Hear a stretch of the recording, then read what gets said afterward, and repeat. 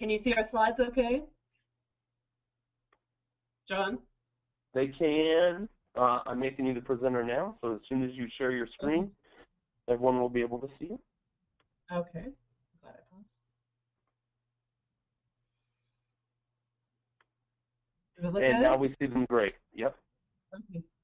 Perfect.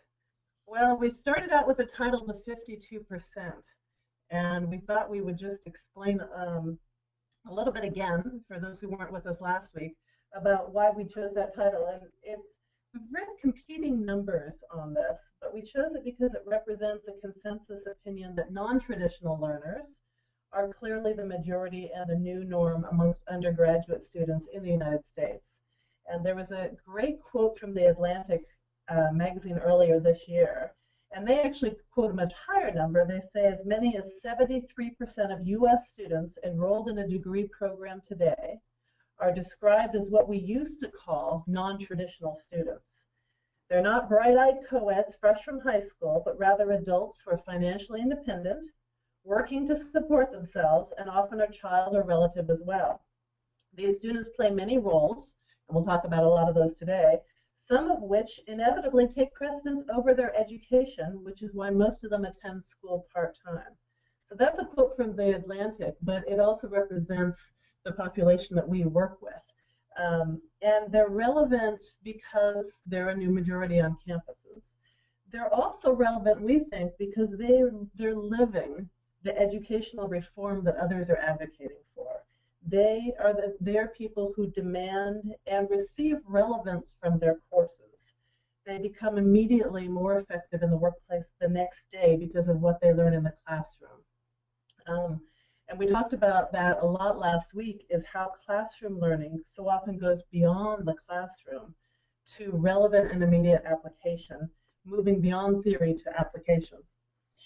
I am aware on a daily basis how important it is for adult learners to see the link between what they're doing now and what they're going to be doing the next day. There are a lot of questions about that every time I work with them, and a lot of conversation back and forth in the classroom about what other people have done or plan to do to use this in the very near future. So they're looking right at the next day. It's not like, oh, that's a great idea, maybe someday I'll use that. Probably not, which is my experience of working with people that have not been in the work environment and are just fresh out of high school or 1 year of college. As a parent and as educators, we've been following the debate about educational reform, and there's been a lot of question, really, even about the value of a college degree. This is a headline that was on NPR. I think it was earlier this year. An entrepreneur who's offering $100,000 fellowships for people not to go to college. So there's a lot of challenge just to the very value of a degree.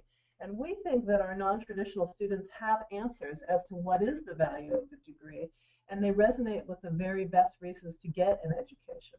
Now, for the record, if you read the whole article and not just the headline, he wasn't questioning whether or not college itself has value, just whether it's the right choice for everyone. And we would add to that question whether or not, or when is the right time for everyone to go to college. I was a traditional college student. As was I. And as I look back, I enjoyed the learning I had. I was a history major. It was fabulous. I loved reading and studying history. But the degree we're offering now, I can see as being so much more relevant to who I became. And the classes that we're offering now, I was foaming at the mouth to take by the time I was in the workplace. And so I can see there's such value in that.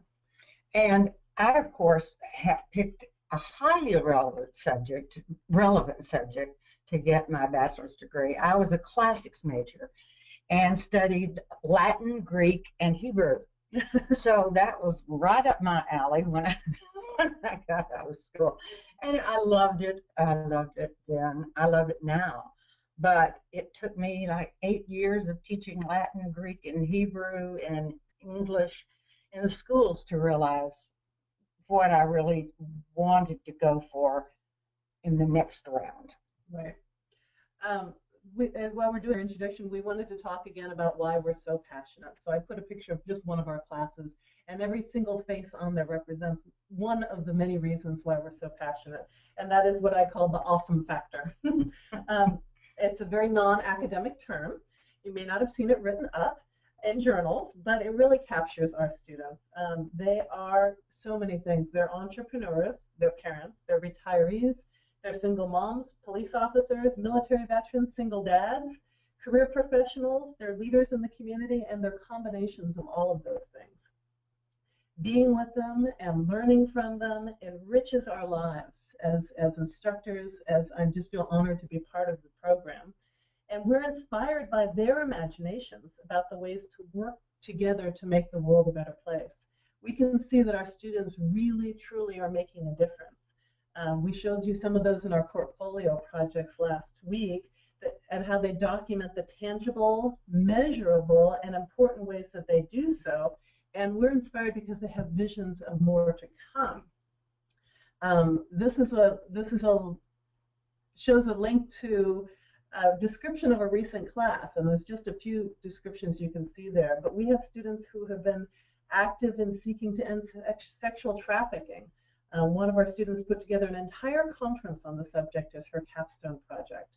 Others who are advocates for education. I think of a recent graduate who started an organization that empowers parents of Latino children to better support their children's education. She graduated 2 years ago, and she continues to run that program that she initiated as a student. And we have so many more examples of why our students' visions about their role in making a better future for themselves and the world inspire us, and that's why we're passionate about supporting them. The other reason we're passionate is because the media, our politicians, and even often the universities that serve this new majority on campuses too often misunderstand them. They misunderstand their awesomeness, or they don't fully appreciate their awesomeness, and they're not fully understanding their unique needs.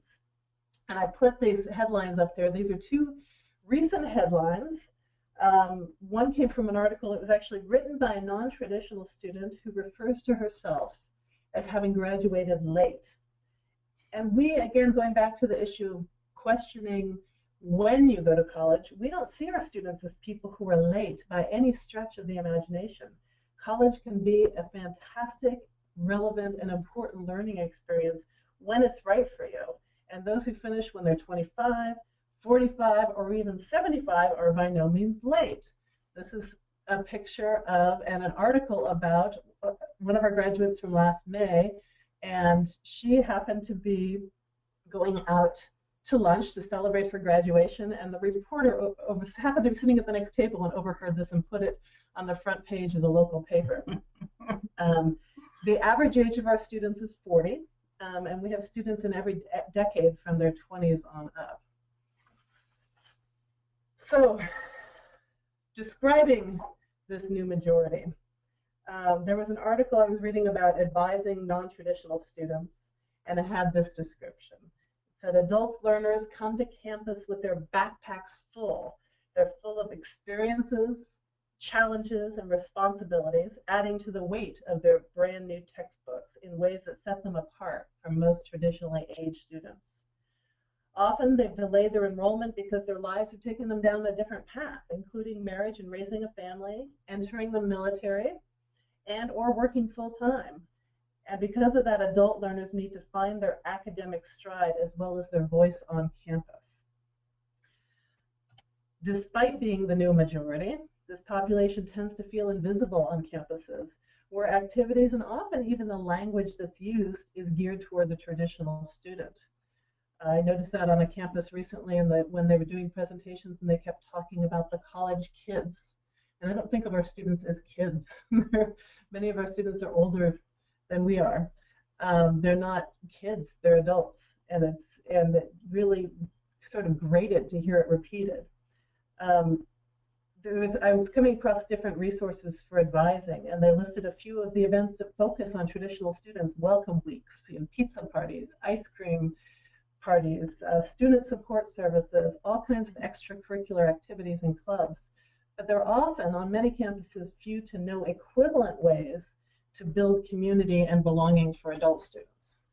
So in my classes, and I know in Therese's as well, a lot of emphasis, therefore, is placed on helping build relationships in the classroom so that they feel connected to other people and know their names. They know their professors, and they can ask for their professors again, and they can hope and plan for people that they really take a shining to be in the similar classes or the same classes later on.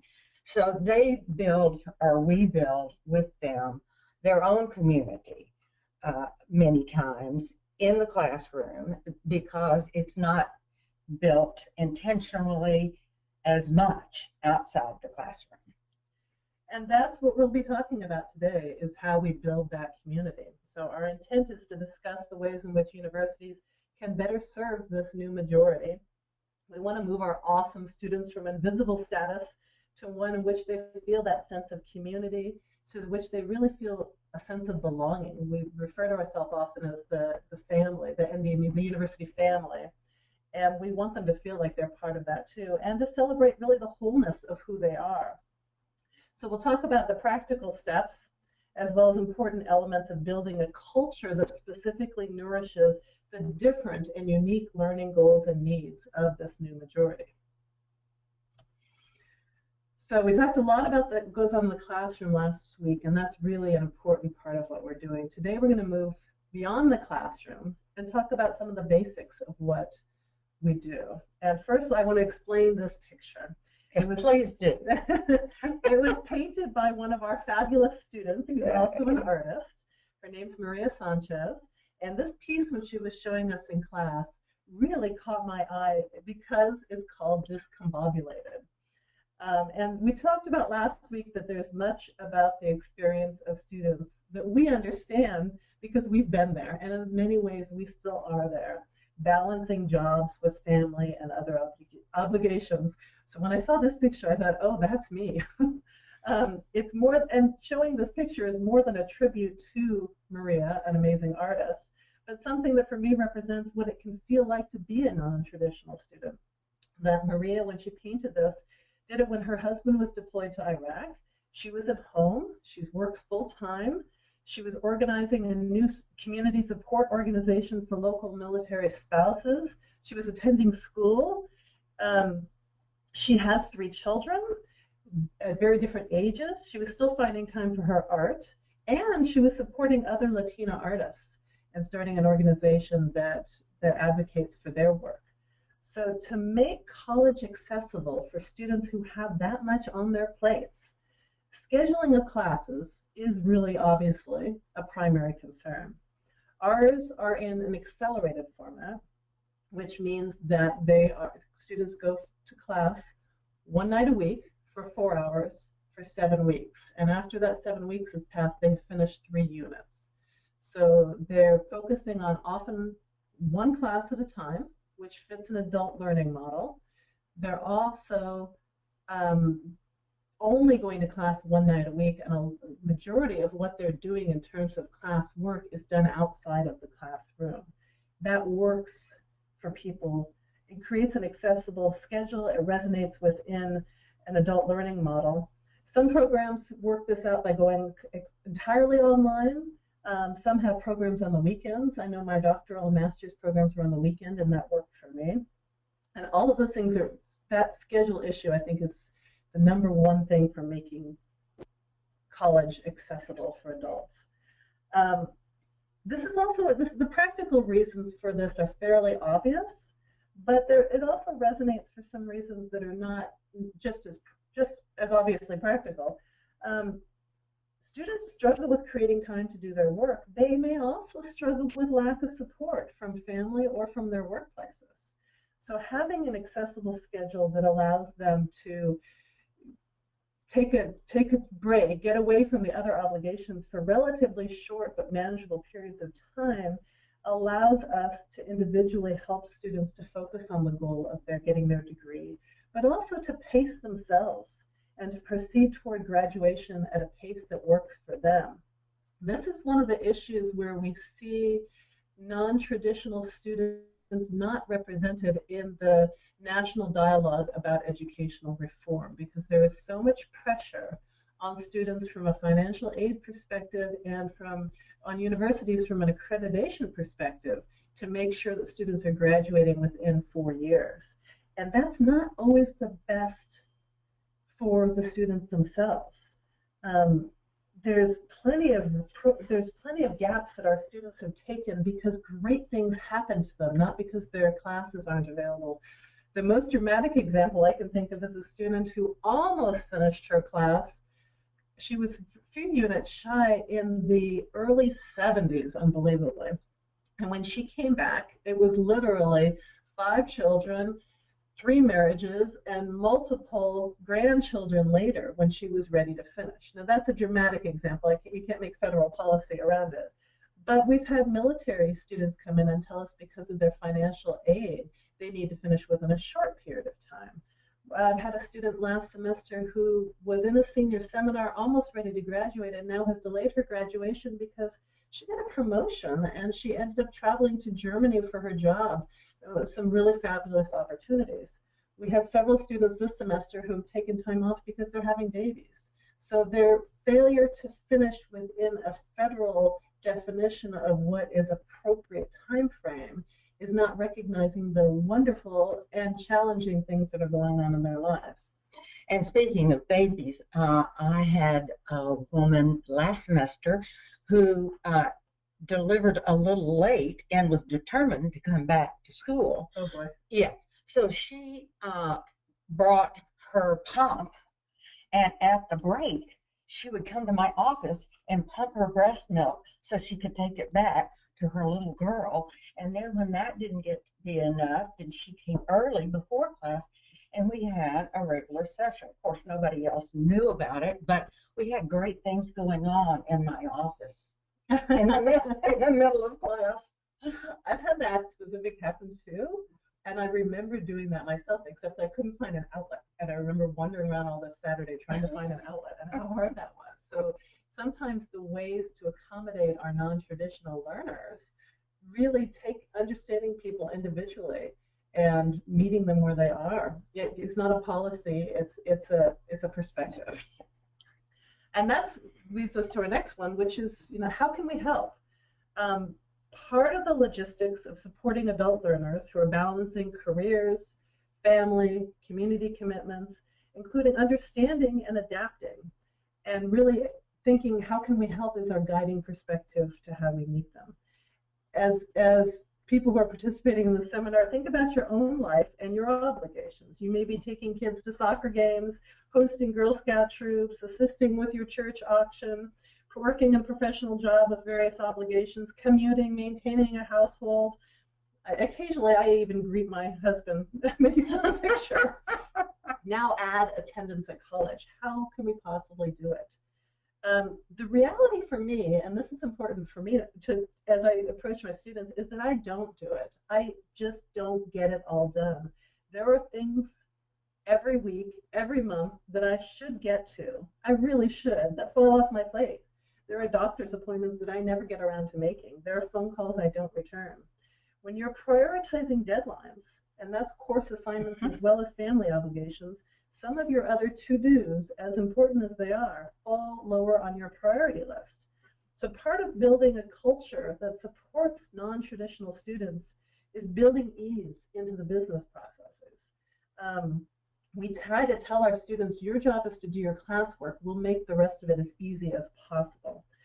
Traditional students, if you're living on campus, you might stop by an administrative office to take care of some paperwork in between getting up in the morning out of your dorm and grabbing a bite to eat at the cafeteria before on your way to class. Non-traditional students are struggling just to get from work, getting off work at 5, navigating the traffic around here, and getting to class by 6 o'clock. And if they don't have a magic wand that clears traffic out of the way, they may have struggled just to get there before class begins. So submitting that paperwork or filing your transcripts or whatever it takes can be a challenge. I ask our students often what their schedules are like when they do take care of the things that have to be done but are hard to be done, and a lot of people are doing it late at night when business offices are not open. When do I sign up for my kids for activities or pay my bills? It's often in the middle of the night, which is why easy to use online services are really important. And if you have to find somebody in person to talk to accomplish some business purposes, it better be quick and easy, because I'm going to be stopping by with moments to spare before I have to be in class. And so how can we help you is a really important part of that. And I've heard people argue, and people say they're adults. They have to handle other things. They should be able to handle these business processes with more ease than a traditional day student. And I get that argument, but I think it's also important to understand the perspective of a non-traditional student and the very many things they're trying to juggle, and the inconvenience often of just being on campus, and how much that's asking them to take away from the other things that are going on in their life. I get overwhelmed just thinking about all the things students are doing. Yeah, you guys are doing good. There's a couple things from the chat room that I wanted to bring in, and I think that we also want to encourage folks. I asked them in there, how do you help your adult learners? So if you're in that situation, go ahead and reply on maybe some techniques that you use and some things that you guys do. Joe in the chat room says he also teaches adult learners and has several classes where he does that. He says that technology also helps. Years ago, it was all about office hours, and now cell phones and smartphones and tablets make office hours obsolete, but it also makes you more connected to your students. He also says adult learners expect to be able to access their instructors at odd hours with a quick response. And so because they're doing work at odd hours, they appreciate that when instructors are able to do that. I had a question is, what are do you guys run into institutional barriers in working with adult learners? And how do you get over that? How do you overcome some of those? I wanted to actually address the technology question first, because I think that's absolutely true. That people can access technology, and that makes things a lot easier. But as we talked about last week, some of our students are whizzes at technology. I'll tell them I can't process their registration paperwork because there's a hold, and they push a few buttons and suddenly they say, go ahead, I'm fine now. And others look at me like I'm crazy. They have no idea how to do it. And part of that has to do with the technology gap and the generation gaps. And there's just a wide gap within our classrooms of how students are comfortable with technology. The access issue is funny because I find the same thing. Students will email me when they get done with classes, when they've got an issue that came out, or sometimes in a break in a class as a program director and advisor. So I'm getting emails from them at 8, 10, 11 o'clock at night. And that's when I'm doing my work too, because I've got little kids. And so I will often answer them at 2 in the morning or at 4 in the morning, because I'm trying to get my work done then too. So, and that's an interesting, it's interesting to see how they've come to expect that, and I'm glad that we're able to reach it. Have we found institutional? Help me. Yeah, it's frustrating, to say the least, if we are presenting ourselves as how can we help you types of people, and then we don't have backup administrative support options to offer them. And it doesn't escape them, as Therese said, that they can't go maybe at break to talk with somebody in registration or somebody in the finance office.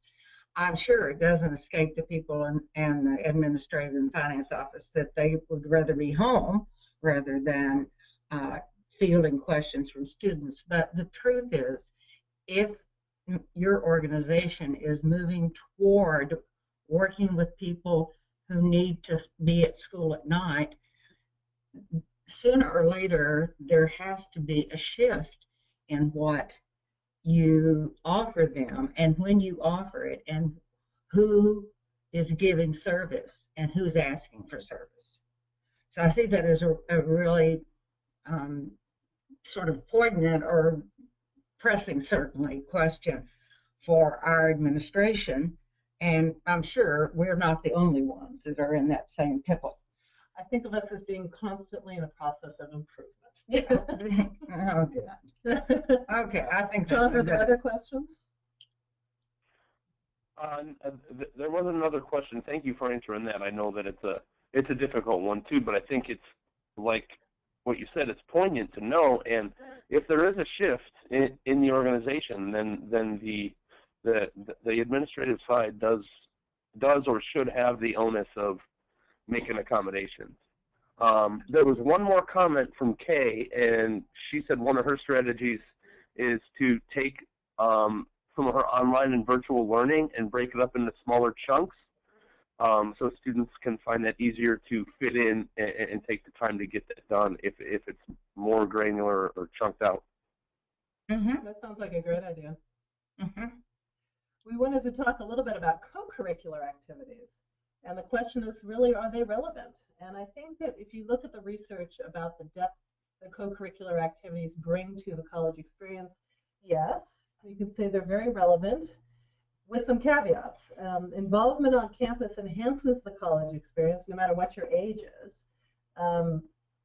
Non-traditional students need the same orientation and materials and to gain networking and other advantages through involvement in student organizations. However, if they're asked to simply immerse themselves in the existing organizations, they're going to find them less relevant. We had some students on the student government who stopped going to the meetings. And I said, why? And they said, yeah, they're at an accessible hour. They're right after I get off work. I just have to leave a little early.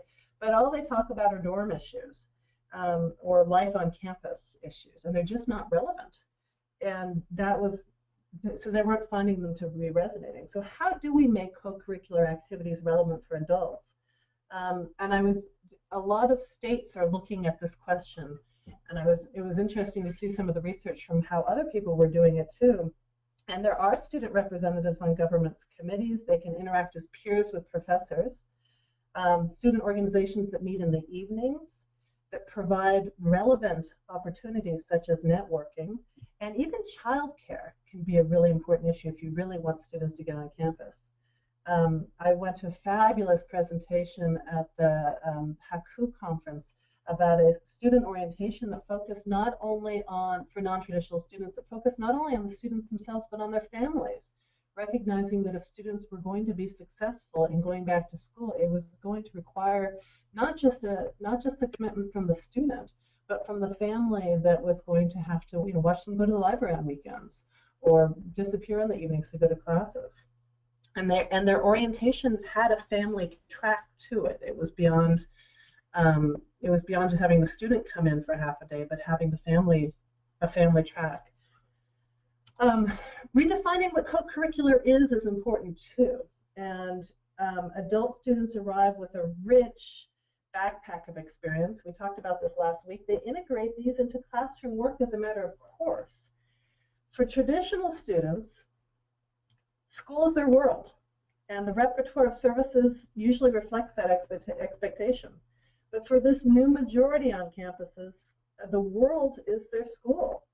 And for assessment purposes, as well as for simply understanding and celebrating these students, we need to redefine the boundaries of what co-curricular is, going beyond what's offered on campus or sponsored by campus, and showing everything they're involved in. And we talked about e-portfolios last week as one way to do this, because they capture a full story about who the student is in relation to his or her academics, job, family, community.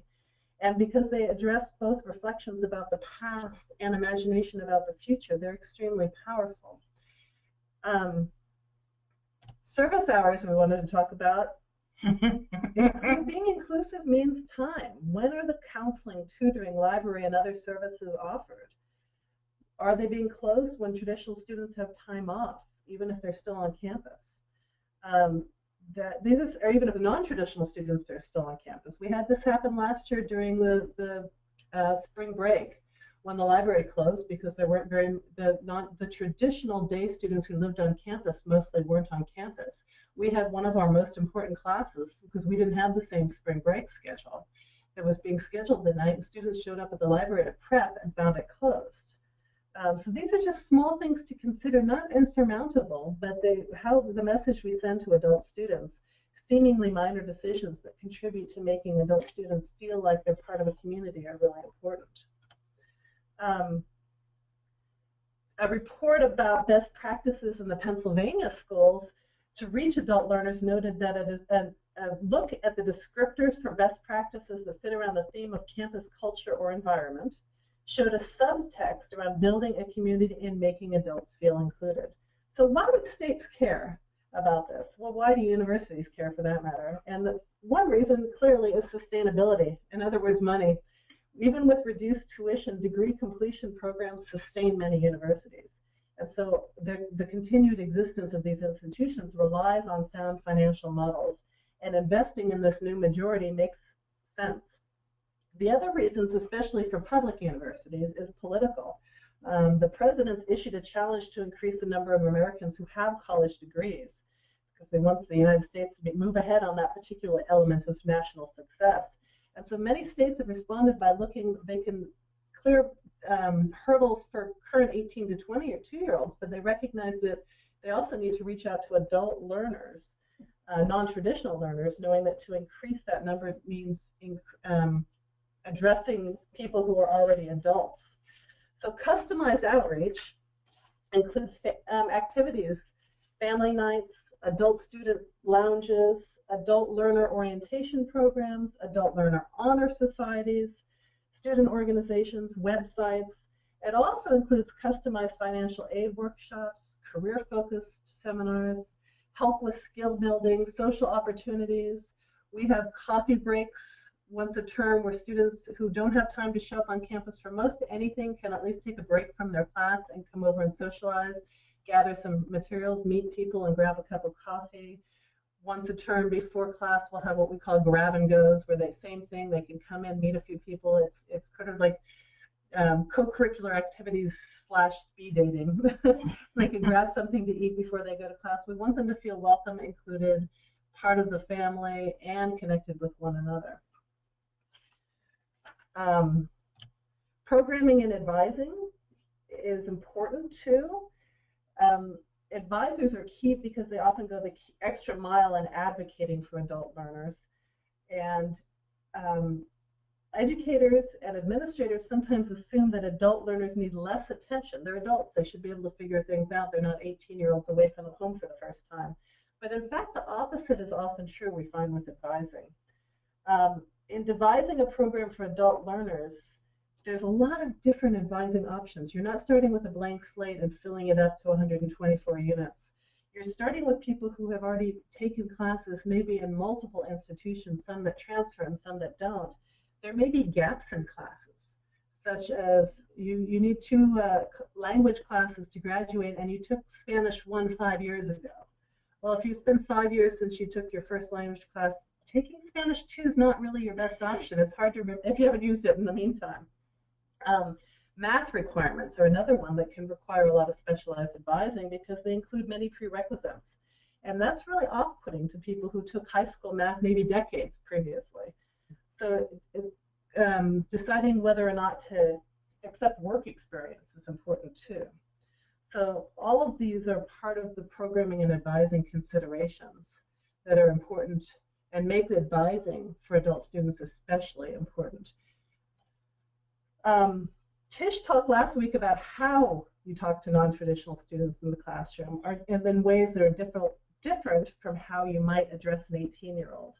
And we think that the communication extends also to the nature of the communication. We talked about how technology varies broadly, and so does comfort with certain communication styles. Some students really want to talk to people face-to-face. Some prefer every variety of email, text, web, Facebook, Twitter, and more. So I put a typewriter up there because that was actually, I found it online, a picture of it, but that was my typewriter in college. Oh, yes, Olivetti Praxis 20, my high school graduation gift. And you see what students are doing now. It's so different. We've taken a multi-dimensional approach to communications. We have newsletters that are handed out in class for those who need something to look at in hand and are Facebook or other social media adverse. We have a blog. We do use Facebook, and we use LinkedIn accounts. I've been told we should start getting involved in Twitter. I'm not quite there yet, but we'll keep it on the back burner of things to think about. But the point is, regardless of the forum, what each of these do is allow students to connect with one another and with us, to share news and announcements, and to have a tangible symbol of a community that they feel in the classroom in a way that works for them. And this is also, we found, really important because it has become a way of celebrating all that the students are. One of our students 2 summers ago was honored by the state legislature for her role as a woman in the military. And we were able to gather the information and profile her in a way that otherwise would have been lost. When a relatively recent graduate got funding for a nonprofit she started in her capstone class, we were able to post it online and celebrate it. When students have advising questions or need classroom information, we make sure that there's a single accessible place for them to find that. Not a single, but multiple accessible places for them to find that. There's our Facebook page.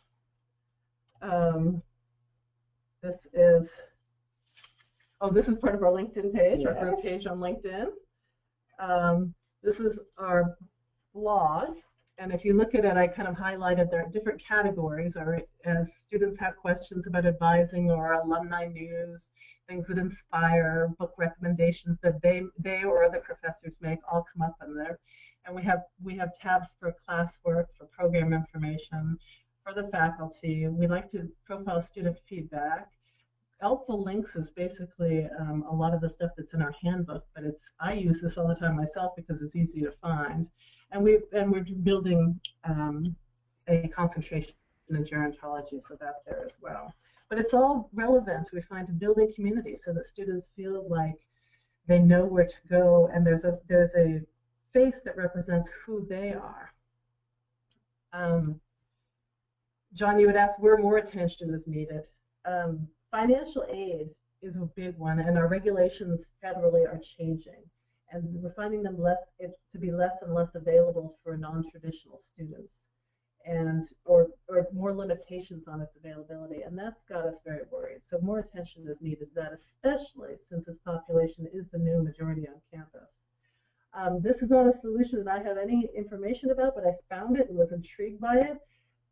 That was discussed in some of the literature about reaching out to adult learners, and they talk about lifelong learning accounts, in which employees make regular pre-tax contributions for tuition, books, and other educational expenses through payroll deductions, and contributions may be matched by employers. So I don't think that's something we're familiar with in this area, but I love the idea that people are thinking about this creatively. And we need more attention to scholarship programs. There's very, very, very few scholarships available for part-time students. A few students have found them. They're usually in the hundreds of dollars, which is helpful, but not enough. And we've been working internally to build a sort of a pay-it-forward scholarship fund that's in honor of and named after and envisioned by the 2 founders of our program, Dr. Lillian Barden and Dr. Deb Cash, and we're hoping to have that go. But I think that's our individual, temporary, hopefully future solution to part of the problem, but it's really it's a broader problem with this new majority on campuses. I find a number of my students have been able to get support from their companies, from the workplaces where they spend their days, and that is really very helpful and gives them a feeling of a connectedness between their school and their organization. And of course it implies a commitment that they need to answer. So that turns out to be a really helpful one. But most organizations that are small don't have that option. And so the people that work there have to deal with some of the things that Therese is talking about here, or borrow money. Right. And only about 10% of our students work for organizations that help with the tuition reimbursement. And those 10% are great, but it would be nice if we could find increases to that. And that's actually a good example, going back to our advising, customizing our advising. Students have come and said, my employer, and there's major employers around here, but there's also small employers, needs to know, and there will be some very specific, this is my job description. How precisely does this class fit in my job description?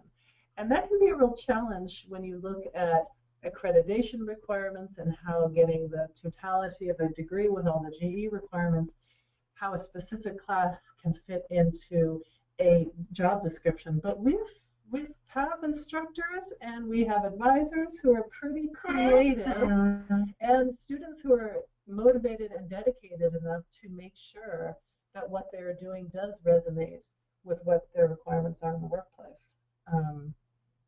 So that's been fantastic. Sort of like the IRS. Yeah. We're getting towards the end, but I wanted to talk about social justice and meaning and purpose, because social justice is a big part of the mission of our organization. Our mission is defined as being inclusive, and if you could sum it up, it's about seeking a better world. So providing a culture that nurtures this new majority on campus is an important part of that mission, not only because it ensures that education is accessible, but because it fuels action for the future. All of these fabulous people who are going out and doing wonderful things in the world. When adults are empowered, they become even better in many ways and more capable and more confident about serving and supporting others in the work of improving our communities and the world. And through the classes they take, people come in, as adults, all of us have our fabulous ideas about what we want to do. But when you sit in a community of learners, that your ideas merge with the brilliance of others, and they can change as you become inspired by different things. And so that journey is a few people I've seen it be very linear, and I'm always impressed with people who know exactly what they want to do and go out and do it. But for many of us, it's more, it takes unexpected turns, and college is such a fabulous way of empowering those turns to be ones that are fueled by passion and imagination and knowledge. Yeah, we have there's a comment in the chat room that kind of goes along with what you guys are talking about, and it's talking about how being flexible and having individualization is important, but structured cohorts also have good success for adult learners. There's something to be said to go through the process with peers that support the adult learner and encourage them and each other to stay the course. Absolutely. I think that's really important, and I think that the cohort model can work really well for that. What happens in most of our classes, even though it's not a cohort model, is that students see familiar faces. Yes. So if they walk into a class gym that's got 15 or 16 people in it, 8 or 10 of them will be people they've been classes with before. And so building on that and nurturing that community within and outside the classroom is really important. And I see students, we have 2 satellite campuses, and one of them in particular is fairly isolated from our main campus in the sense that students mostly take their classes at that campus and never come on the main campus, just because of traffic basically, and the amount of time it takes that time of day to get to campus. And I've had students who said, I came here for an education. I didn't expect to meet my best friends.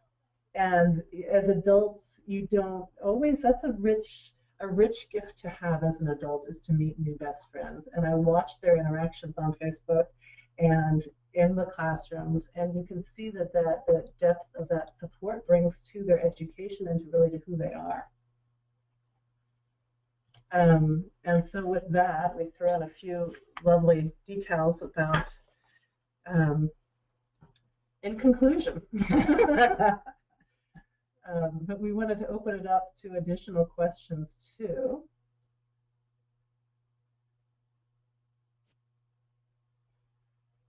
Because Yeah, I put that in the chat room, and so for everyone who sees the slides, go ahead and what are some of your reactions, or what are some questions that you have, or some questions that kind of came up as a result of the session? I'll go through a couple more reactions from the chat room from earlier, and for everyone else, just go ahead and get your current questions and reactions into the chat room, or send a question in GoToWebinar. Joe said he found that adult learners are looking for help with many issues, including childcare. They look to their instructors for input, feedback, and information on issues outside of the classroom. And he says that's where the instructor becomes a resource in addition to being a teacher. Absolutely. And sometimes it can be intimidating. It can also be empowering, because you're in many cases we end up learning together. When I first started teaching here, I didn't live in the area, so I didn't have a lot of local resources. And so you'd sit down and say, well, how do we figure this out together? If someone would say, where am I going to work on for my capstone project? And sometimes not having the answers can drive you to better outcomes. Yeah, and then Kay said that she agrees that that variety, and I think this goes back to when we were talking about the modes of communication that you guys use with your groups. She said that a variety is key in so many aspects. And so, Kay, if you're out there, maybe you can say a little bit more about that. Mac wants to know what do new and emerging technologies promise to help address the problems that you guys mentioned with creating a community and a culture for adult learners? What are new technologies for doing it? We're still learning. We've done a lot in the last few years with social media, and we're always keeping our ear to the ground for new technology that can enhance that. And sometimes the students in the classroom are the ones who give us ideas for what can be done, because we've had students who work for Google, for Facebook, who are much more cutting edge when it comes to technology than we are. So I'm the person that advocates, especially since I spend a lot of time in the classroom with people who are motivated to serve people, and they're going to go into work where they touch many people, and most of them in need. I'm very motivated to be with them while we work on some of the issues that they're going to have to deal with. How do you deal with conflict? How do you deal with people that are scared and bereft? And how do you translate what they need to know into language that they can understand and then take action on? So I'm more of a person that thinks a lot about how to teach human contact in a way that enables people who will be talking to our students now or later and give them more than they have asked for, and enough that they can move to the next step. So I'm sort of a let's talk about it and let me look you in the eye kind of person, because of the kinds of folks that I teach more. And Mac also said that a private Facebook page has helped his group that he's a part of. So that might be That's good. another something to consider. And Kay wants to know, maybe one of you is brave enough to tackle this. In a nutshell, what is the cohort model? She hasn't heard it called by that name. Oh, we don't use a cohort model, but it is a group of students who enter at the same time with the same needs for graduation. So let's say everybody who has finished an AA degree and finished all their general education requirements. If you came in as a cohort, you would be the same group of 15, 20 people who came to classes every time until you graduated. So you're like a fixed classroom of folks that go through the entire experience together. You see that a lot in graduate education because Mm-hmm. most students will start needing their 30 units to graduate and they can start from scratch. It wouldn't work with the students who come to our campus because they all come with a jigsaw puzzle worth of previous requirements and they all have a different path to graduation as a result. But that's what it is. Great. I knew you could do it. Yay! And you did good. For everybody out there, I'm going to go ahead. Thank you very much to our presenters. We're giving you a virtual round of applause. I think we need to get some canned clapping so that we can do that in a more appropriate fashion. Thank you so much, John. We really appreciate you and Steve. Yep, and so I'm going to go ahead and bring my screen. Yeah, I'm gonna bring my screen back up. We're going to stay on for a couple more minutes, and I can see my screen is loading. So first, thank you, which I've done. As you leave, give us a bumper sticker, Gestalt checkout, maybe one word or one sentence that kind of lets us know how you're leaving. And then for Nexus, our next webinar is going to be October 14th.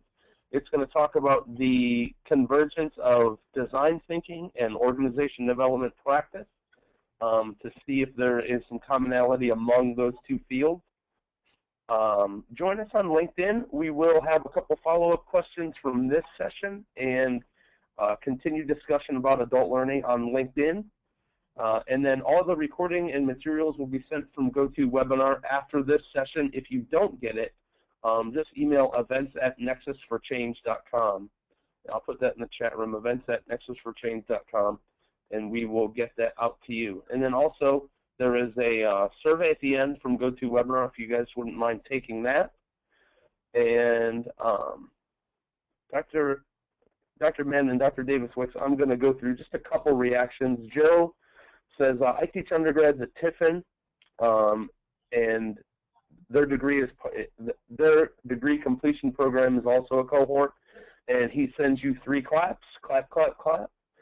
Julie says, challenging, glad you're dedicated to helping these adult learners. It's important. And Kay says there's some good ideas and considerations. She likes the holistic look that you guys took on adult learning. So those are some of our reactions, and so I think that with that, let's say thanks again, and Dr. Madden, Dr. Davis-Wick, any final reactions from you as we leave? Thank you so much for having us. We really, really appreciate the time. We appreciate the chance to collaborate with you, and we appreciate everybody who was here. Great. Thank you very much, and thanks to both of you for putting together 2 great sessions. And we will leave with one comment, and that's from Joe. He says, for adult learners, it's to help facilitate the learning from others rather than from self. Absolutely. And so with that, thank you, everybody, and have a great afternoon. Thank you. You too. Yep. Bye-bye.